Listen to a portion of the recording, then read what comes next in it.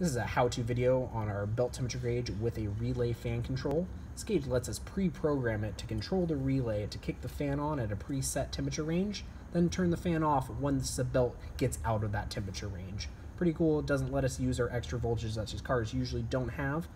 So when you do our first install, we're going to want to reference the instructions. They should be in the box, and if for any reason they're not, you can find them on the website, Teamalbaracing.com, up underneath the tech center. You'll have all the instructions that you need, or all the information that you need. Once we get our install done, we want to make sure the biggest thing is we have a chassis ground on that black wire. If we can't go anywhere to connect it to the negative terminal of the battery, a lot of these accessory panels that are marked ground, it's fine, it's a ground wire, but unfortunately it hooks up to the negative terminal of the battery, and how this gauge works is it triggers the ground for the relay, and so if we're triggering the ground from the battery, unfortunately we don't get enough resistance to trigger it. So just a good chassis ground, a nice clean bolt is all you need. So we're going to do our first program here, but before we do, we're going to want to kick our key on and watch the gauge jump from 120 to 126. We want to see that first 10% increase in power, and that lets us know we've got 12 volts. So again, we're turning our key off, turning it on, 120 to 126. Once we confirm that, we know we're good to go and ready to program the gauge. So we're in a Can-Am Maverick here, so the belt is right in between our legs, so pretty easy to get to, and I got our sensor wire in front of us. It's a jacketed weather pack connector that's got two connections inside. These two connections are what we're going to jumper together to program the gauge. What's needed to program the gauge is a small piece of wire. You can take the excess yellow that comes on the fan and strip both sides and use this as a jumper. Pretty easy. So, hit the camera over here. We're going to turn our key off, turn it on. This gets our gauge into our initial programming function. If for any reason we don't get a good program on our first gauge, turn the key off, start over. If you don't, like I said, make good connection and you try it again, it's unfortunately not going to be able to program without being reset. So we want to always start by turning it off, turning it back on, and we're ready to program. So these two pins inside the jacketed weather connector need to have one side entered obviously without touching the other side. And the other side is going to make connection for a second and a half. After that second and a half of connection has been made, the needle is going to sweep from 120 to 260 degrees and slowly start falling back. If for any reason the gauge jumps from, say, 120 to 140 degrees, you don't need to be making connection this whole time.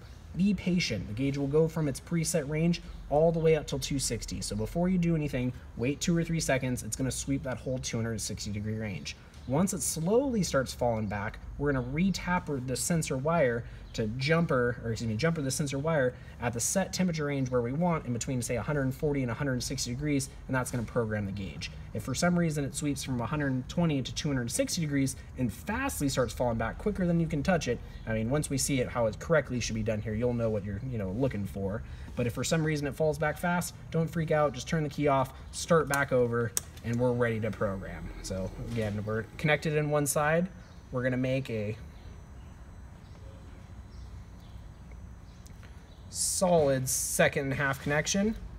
It's going to go to 160. We're being nice and patient here. It's going straight to 260. So if we would have tapered it again, turned the key off, we would have already, lost our chance. But now we're patient. It's going to 260. Slowly start falling back. So obviously our red zone's too hot to pre-program the fan. That's when your already built is nice and hot. The yellow same as well, so we don't want to be anything above 180. I recommend in between 140 and 160 degrees, so that will turn your fan on in that range. So we just got to be patient here, let the needle slowly start falling back. I'm going to program it when it gets to 140 degrees, so just a little bit further here. Again, I've got the one side still hooked up. Fasten 160. That's where the gauge was programmed before, so as it stops there, again, just continue to be patient. It's going to slowly continue to fall down and go to 140. We're going to tap again. The light's going to flash a couple times. It's going to fall back down. To save the program, you turn the key off, you turn it back on.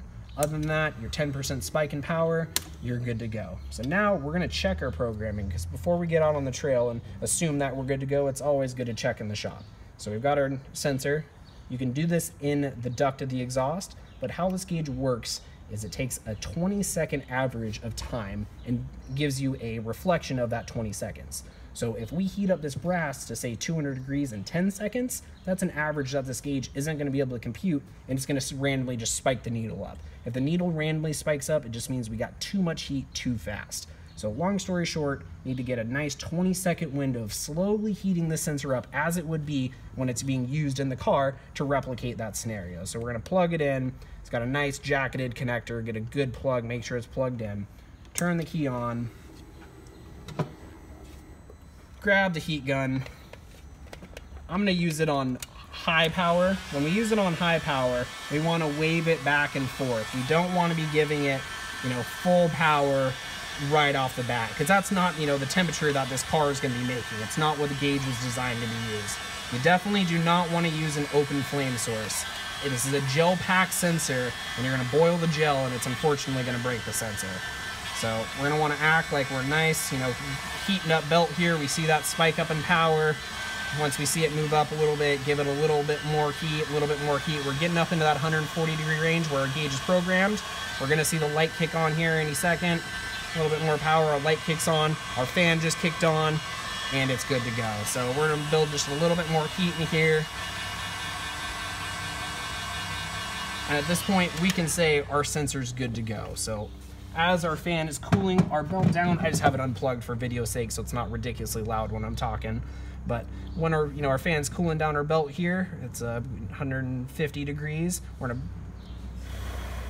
blow on it just a little bit, cool it down. We're getting down to that 145, say 142 range. We're almost down out of our temperature range. Our LED kicks off, our fan kicks off, and we're good to go. So at this point, you need to finish the install by just putting the sensor back in, and you're ready to rip. If you have any questions, you can give us a call. Phone number is 619-562-0180. Thanks for your order. Let us know if you need anything in the future.